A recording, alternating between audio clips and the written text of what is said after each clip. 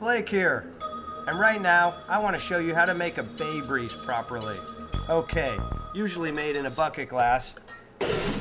We'll build this directly into the serving glass with 1.5 ounces of vodka. That's 1 1,000, 2 1,000, 3 1,000. Okay, 1.5 ounces there.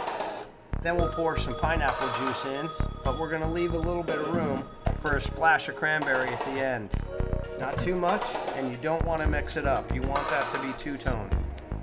Okay, we'll add a lime garnish and serve. Cheers. The perfect bay breeze.